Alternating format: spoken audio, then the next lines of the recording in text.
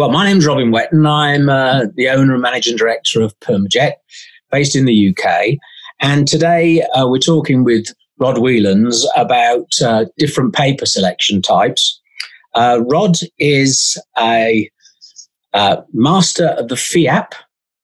He's also a fellow of the Royal Photographic Society and a life vice president of the PAGB. So, Rod, how do you decide what paper to use for a new image that you've created?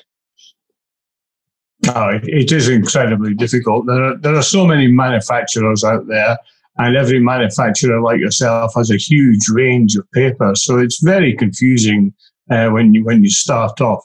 I have some favourites which I've gained over the years by using lots of test packs and trying images all on the same image on lots of different papers. I like photographic style images, so the papers I go for are mostly in the photographic range that have that kind of darkroom finish, and I have a couple of favourites. So you've come from the darkroom background yourself. Oh yeah, in the last century, of course. Yeah. Like the rest of all the lots of grey hair. Yeah. Point where you're selecting a paper. What's the first thing that comes into your mind? Do you look at the image and think the paper, or do you think about the paper that you've got in your hand and which image will go on it? Not so much. I've experimented a lot over the years, so I know what papers are going to suit my kind of images. So I normally go for the same one. My favorite is fiber-based gold silk. That's my go-to paper to start with. I can maybe show you a couple that demonstrate that. Yeah. Sure. Just going to hold them up here. This is hold it up so you can see it and get the reflections of it. This is a picture. It's in Brazil. They use a lot of cassava flour there, and he was packing it and crushing it and doing all that. That picture was done on oyster paper, which is a lot of people. It's very economical, and it's a paper that a lot of people go for. Because it's very good workaday paper, and it's good value. But I like it on fiber-based gold silk. You're not going to be able to see on the screen the difference probably. But you get a much, much better image, I think, when you shoot on. I mean, the first thing you notice is how much, the weight of it, first of all. It feels much more like a photograph. Now, of course, that doesn't really matter if you're going to put it in a mount. The weight isn't really that important, but it is more satisfying to lift it off the printer. It just feels so much better when you do that. It's got a lovely smooth finish. It's kind of like a semi-glazed darkroom print. I guess that's why I like it. The main difference for me is that the blacks have much more depth. You're trying, when you're producing an exhibition or a picture for distinction purposes, you're trying to create a three-dimensional image just on a two-dimensional bit of paper. And you put a lot of work into the contrast in the background and the foreground and all that sort of thing. But the paper helps as well. Oyster, the blacks tend to be very deep, but two-dimensional. And somehow or other, with the fiber-based papers, they're deeper. You feel that you can look into the shadows much more, even when there's not any detail there. It still feels like it's got depth. And also it renders the colours better, I think. It's got a better colour gamut.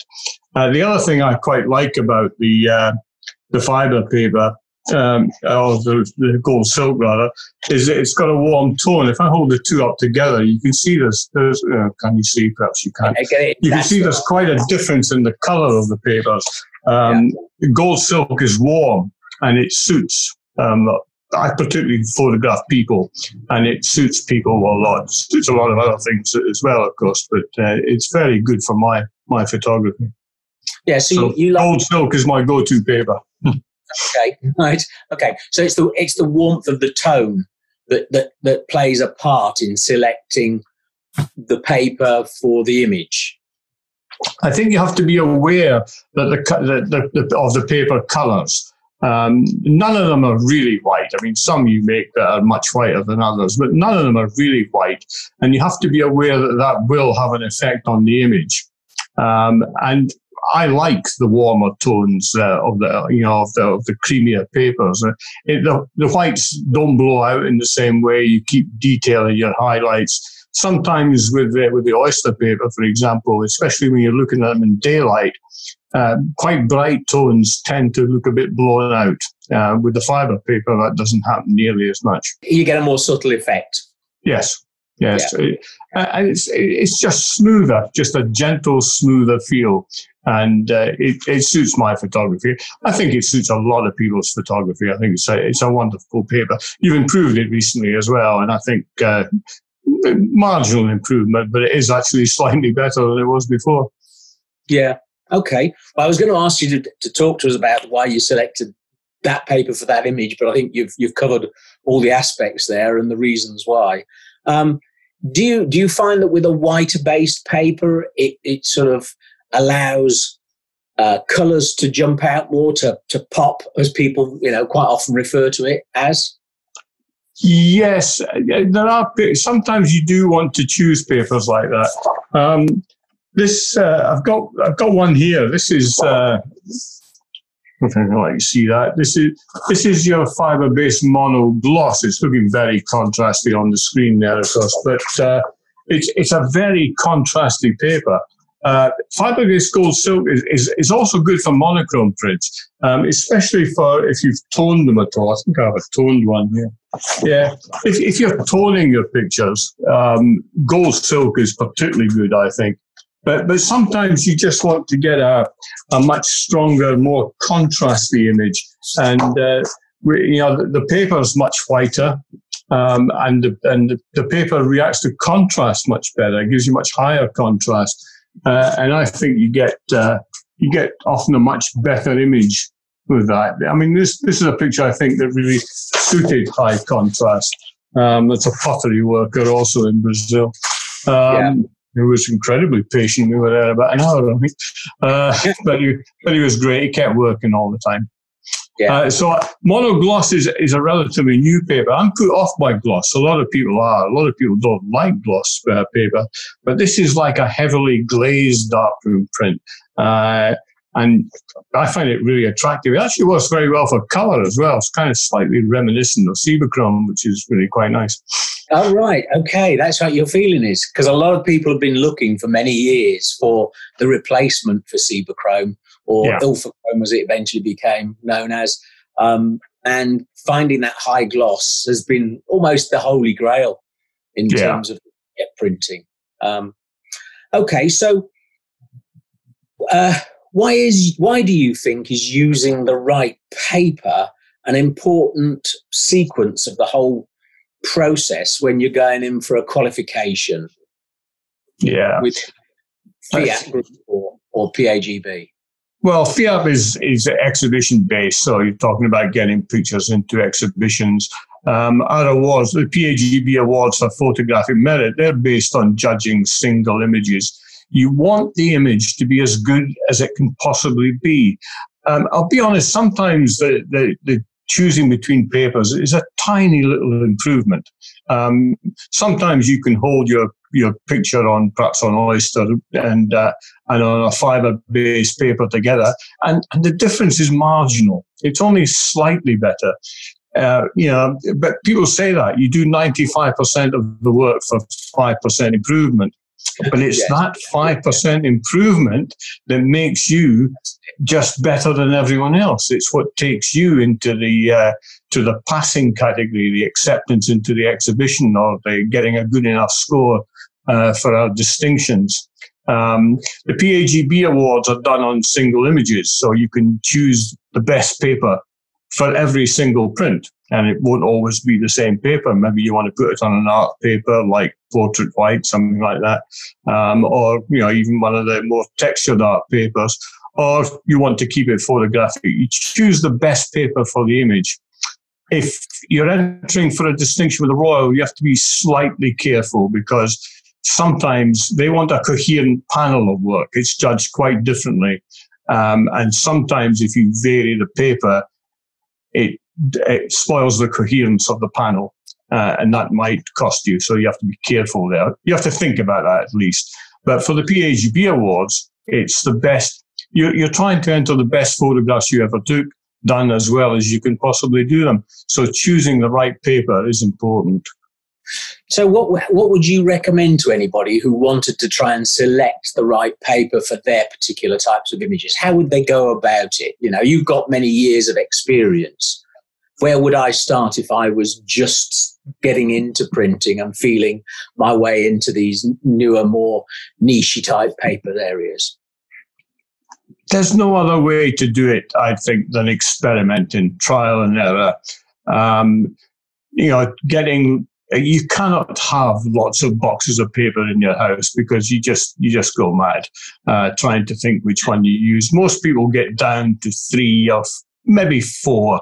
2 that they use a lot and 1 for the really good images, and then maybe an art paper that they use occasionally. Well, that would be my way of looking at it. And the only way to find out the ones you want is to experiment. And that's where test packs are incredibly useful. You can get 2 or 3 sheets of lots of different paper in a test pack. Everybody does them. And you can experiment, print the same picture on all of them, or choose a couple of pictures and print on all of the papers, see the ones you like, compare them all together. Then you go for getting, the bigger boxes, the A3 boxes of that paper. My standard on the shelf is Oyster for just knocking off family pictures and everyday stuff.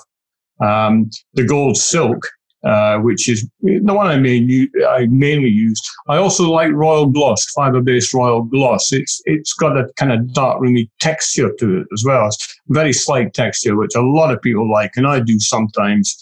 I've got the gloss, the mono gloss now, so that's another paper I use quite a lot. And then very occasionally I'll use portrait white, just because I want a slightly different finish. I can actually show you that. I've got a couple here. This is one done on gold silk.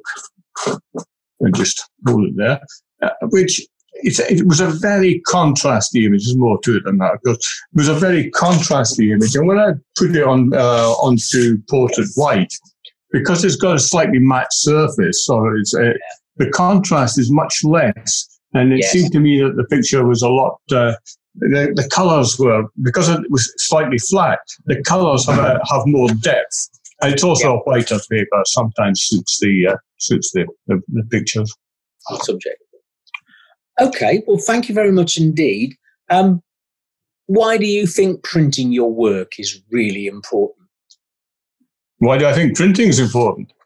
Well, because that's photography. All this stuff that you see on the screen and projected shows, that's all very nice, very entertaining. There is nothing like the satisfaction of picking up a print in your hand.